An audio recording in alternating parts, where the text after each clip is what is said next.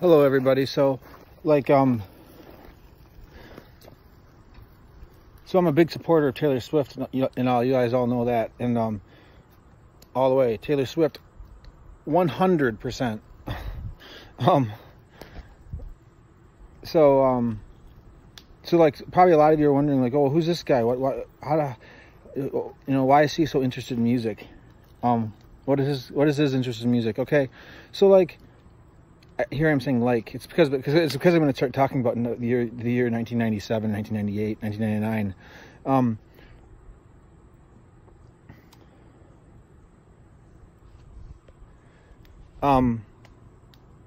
So I'm like kind of like an MTV child in a way. MTV kind of first started.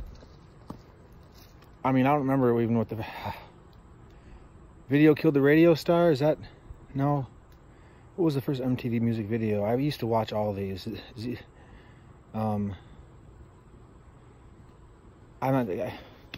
brings back some good memories. Mid-'80s, I think. I've watched all the MTV special shows on all this back when I used to have cable in college, and then there was the time period after college where I didn't watch I didn't have cable at all. Didn't watch TV much at all. MTV changed a lot. So it's been going through these changes, kind of like Jackass, and that era was kind of when I cut out of MTV for a while. It became too much reality, less music videos. Same thing as VH1, I believe. So who am I to know much about music? I think I'm probably, I'm definitely kind of started out as your average kind of kid growing up in the 80s, 90s. I grew up in an artist family, so that makes me more of an artistic kind of I view things more artistically. That's such a varied topic, so I can't claim anything necessarily just because I grew up in an artist family and my dad was a ceramics professor, that I necessarily have any inclination that's more strongly drawn towards music, other than the fact that the appreciation for the arts led my parents to like take us to Interlaken, their Festival of the Arts summer concert series. We would go there as a child. I grew up with my mom's records. My dad didn't listen to music much. My mom's records were kind of always the little secret thing that I would try to play when I could on a record player. Moody Blues. I was fascinated by the Blue Elvis record. Kind of I remember in the 80s, mid to late 80s, friends started to get, the parental advisory came out. That made it a big deal. NWA. I just remember, like, Guns N' Roses. That was like right when I was getting into music. So, friends would be wearing these shirts in fourth grade. Very clearly, this is when a change occurred. 1988 maybe. So I would go to my grandpa's house, and he had a nice house on a real beautiful inland lake up in northern Michigan, right near the Sleeping Bear Dunes National Park, which was also named by Good Morning. The town right near the Sleeping Bear Dunes, Glen Arbor, was named by Good Morning America as the most beautiful town in the whole country. So my grandpa lived right there, on the lake that is like there. The town is there basically because the lake's there. So we would go there early in the morning on Sundays, and while my dad and my grandpa would talk and start cooking breakfast, I would be in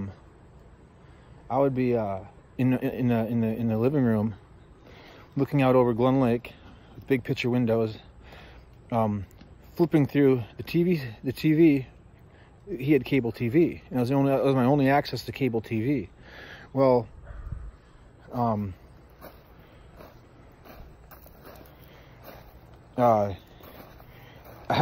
there was 2 shows that I watched, that I remember watching. 3, but there were mainly 2. It was MTV, there was always this gold mining show, and I've mentioned it several times. I've left many comments on the gold rush people, on all their profiles. No one has ever come up with the name of what this show was, but it was like an infomercial that was an hour, half an hour, or an hour long, and it was all about gold mining and getting a gold pan and going out and looking for gold. So it's interesting how that infomercial, this is late 80s, why that infomercial, MTV, and then there was like Babazoo, I think it was called. Bazoo? Oh, what was it called? It was a cartoon of bears. I can't remember the name of it. I used to watch that a little bit. There was a couple cartoons that would play that I watched a little bit, but that wasn't the main focus. It was the gold mining and the MTV. And then specifically, I remember I was really focused in on it when we had Guns N' Roses' November Rain. That was like the song that really struck me back then. You know, very powerful music video, I guess. And then Guns N' Roses. Guns N' Roses was this group that had this, that was like, a lot of my friends liked them, and they would really, their parents allowed them to like Guns N' Roses, but my parents didn't. The swearing, the parental advisory, type of, you know, the nudity inside, you know, underneath the lies cover. I remember there was the nudity, the bare breasts in there, and it was just like, that was like, you know, something that was very powerful when I was that age. So that's when I started watching MTV kind of a little bit. Then, you know, not shortly thereafter, I'd be in high school and going on to college. But, you know, in high school, I never had cable at all. And I would only get opportunities to look at MTV, you know, in situations where I was at friends. But I was always like going to MTV. Even CMT a little bit. That's where I first saw the music video Refried Dreams with Tim McGraw. That was one of my first country music videos I ever saw. So then when I went to college, I had cable for the first time, and that was in the whole actually, you want to know what? I didn't have cable in my dorm room. Maybe I did. I can't remember. But it was the whole I think I did. But I was like the whole, I mean, I don't know exactly what happened to MTV after Jackass, other than, you know, there was a couple other reality TV shows I kind of followed a little bit. The group of people that lived together in different houses all over the country, I followed that a little bit. But there was but I was like the right there in the middle mix of the whole Jenny McCarthy spring break boom when that happened. The whole spring break boom, the wild spring break parties that they had on MTV. So I was like right there during all of that. That's when I was like, and you know what's funny is I really think that was also like the peak of MTV in many ways. I mean, maybe it wasn't. Maybe it's just my but you have to think that like my generation, like we carry a lot of the support of the MTV, and because the generations after me, you know, as I separate myself from those, you know, they're the ones, they look towards us, you know, as being, it's like how I look towards my parents as like the 70s people. So they look towards us, my generation, as the music people, kind of, for the MTV generation. So that's kind of a crown that we carry no matter what. So like I said before, I really feel like, and it's really like, I mean, it's almost like a very cut and dry moment in history there. Almost like 9/11 made the mark, where my generation represents that. You know, the roots of the foundation of MTV. So like again, the Jenny McCarthy, Spring Break, it's the peak of MTV.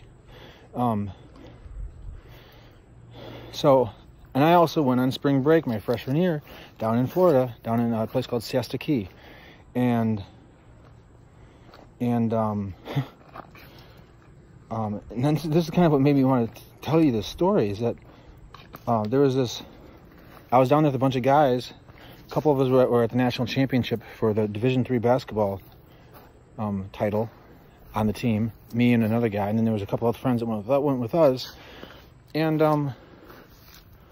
you know, we're down there, and now this is what made me think of the story about MTV, but I don't know how this connects then to this story, but you know, there was these girls staying at the same resort we were staying at.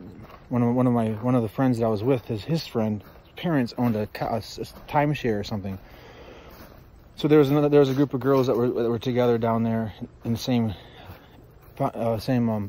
complex, and one of them looked like Jenny McCarthy, and of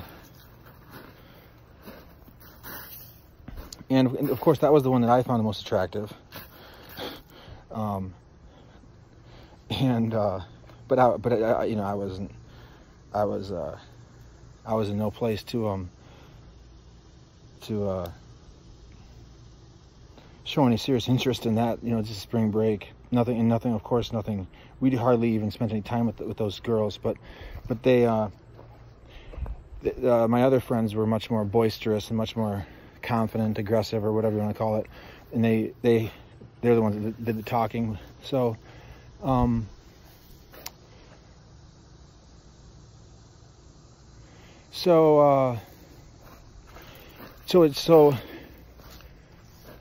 then in fact there's a picture of us there's a picture of me and this one girl. This one girl had black hair.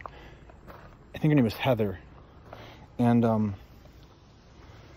there's a picture of her like sitting next to me in this boat, and she's looking like she doesn't want anything to do with me, and which is fine. And later on, right when I was graduating from Hope, one of my friends that was with me, I would say kind of the oldest of us all, the leader, kind of, I guess you would say that. He gave me an envelope. He gave me a piece of mail that he received, and it was from that girl in the boat, and it was quite a long letter. He gave me the letter. He gave me the pictures that were in there and everything. And the letter was to my friend. It wasn't to me or anything. My friend gave me the letter, and it talks about it, and the girl's talking about, basically, you can tell she's seeing if there's any possibility that we could all get together again, and then there's comments in there about I don't know how they knew, but they must have known that I really liked this blonde girl that looked like Jenny McCarthy, that was with their group, and she made some jokes about that. There's a picture in there of her friend, this girl, and you know, on the back of it she writes something about how here's a picture for Leif or something. I can't remember the name of her friend. So, you know, I was friends with that Heather girl that wrote the letter on Facebook. I think I still am. She's from Ohio or something. Her friend must be from Ohio too. I'm not sure. I was friends with her other friend for a while, the one that was like Jenny McCarthy, but she defriended me. She defriended me at some point. She didn't turn out to. After I got to know her on Facebook, this is like 7-8 years ago.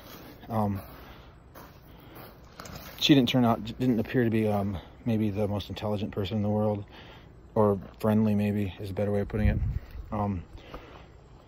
So that's the story.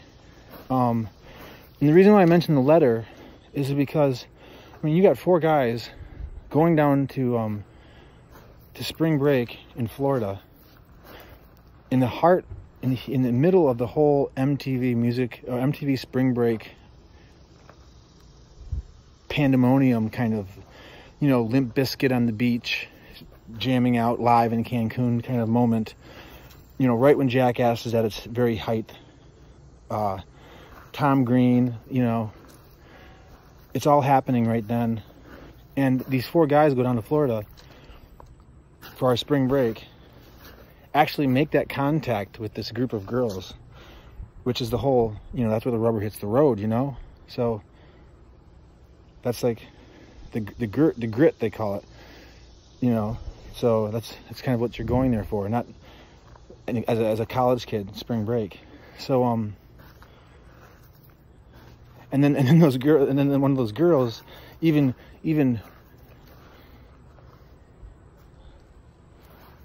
like what is the word for it? Confirms it, writes a letter back to one of my friends. And my friend gives me the letter with the pictures, the evidence, the proof that it all happened. So it's like a relic in time is what it is. And I hold on, and I have that.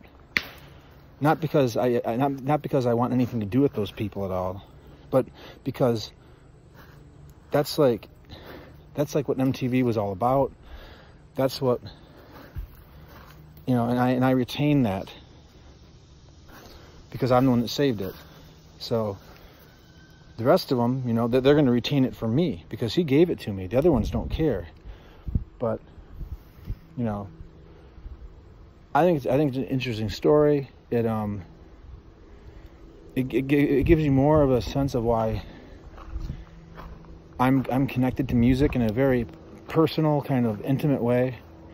MTV as well. Just thought I'd share that.